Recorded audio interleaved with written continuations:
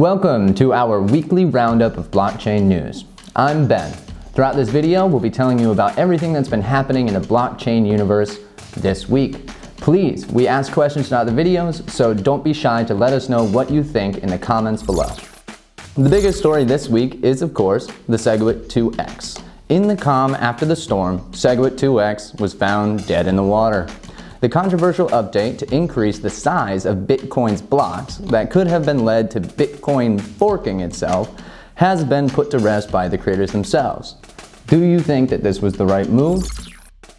Alright, now let's talk about tomatoes. And in Italy, people have come under fire after an investigation revealed the exploitation of immigrant workers in the country's south, leading to debates over whether to implement blockchain technology. One side is arguing that blockchain technology will allow consumers to know the source and quality of their food products. And the opposition is arguing that blockchain technology can be limited in such a field, and sometimes you just don't want to know where it comes from. Okay, so our question of the week comes out of China, and it's this. Does China's government have as tight a hold on the crypto market as people thought? Well, the short answer is no, because people are people and people will always find a way to make money.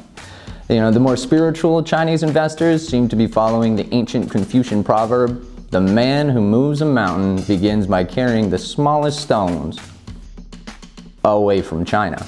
It seems that in spite of the government's hard stance against ICOs, Bitcoin, and the subsequent regulations imposed on the market, Chinese investors are finding ways to wriggle their way out of the government's back pocket. Investors are doing things as small as dropping the government-controlled messenger app WeChat for a more secure Russian-based Telegram, as well as bigger changes, such as taking the crypto mining operations into less regulated areas.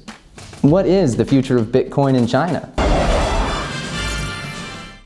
The United States Postal Service is one of the newest of what is sure to become one of the many companies and industries outside of the cryptoverse to embrace blockchain technology.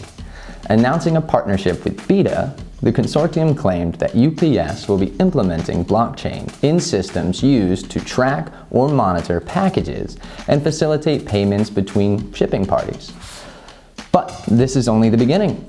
The possibilities for blockchain are seemingly endless for UPS. And they could lead to improvements in efficiency and transparency in every aspect of the business, except the boxes themselves. Let's not make those transparent. It seems that UPS is one of the many companies stepping up to bring us greater transparency, even when it hurts. With the box, who's in the box? What's in the box? Oh God!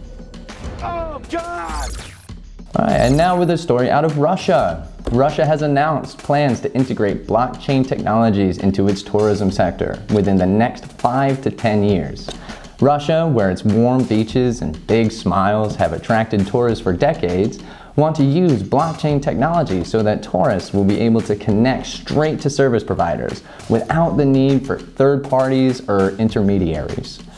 They believe this will lead to more responsible practices by tourism agencies such as paddleboat rental services, beach umbrella vendors, and tiki torch manufacturers.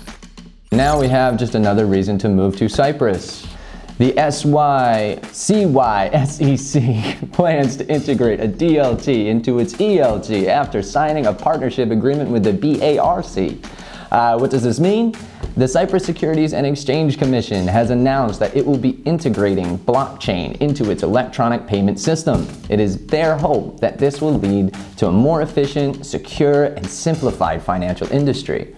This is just another reason to go to Cyprus, especially if you have an ICO startup in mind. So, should we be getting our financial advice from celebrities? Well, the SEC says that's your business.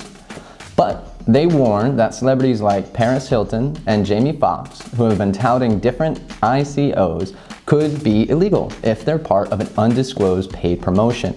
They stress that it's in your best interest to do your own research and make decisions based on hard facts over celebrity endorsements.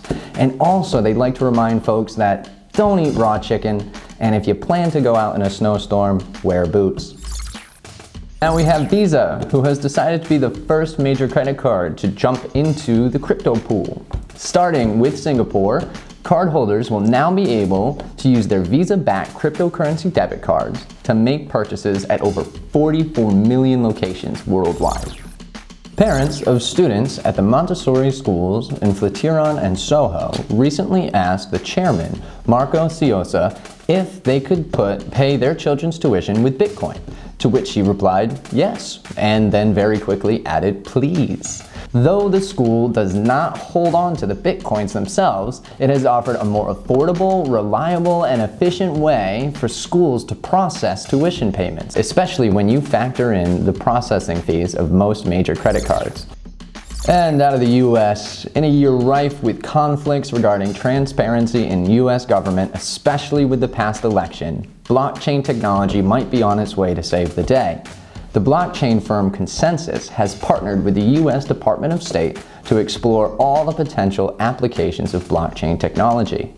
Do you think that this could be a new age of transparency in the US government? And really, do you want to know? And that's all the news for this week. Upcoming next week, we'll be bringing you daily news. Please don't forget to subscribe down below and leave us any comments with any suggestions or answers to any of the questions posed today.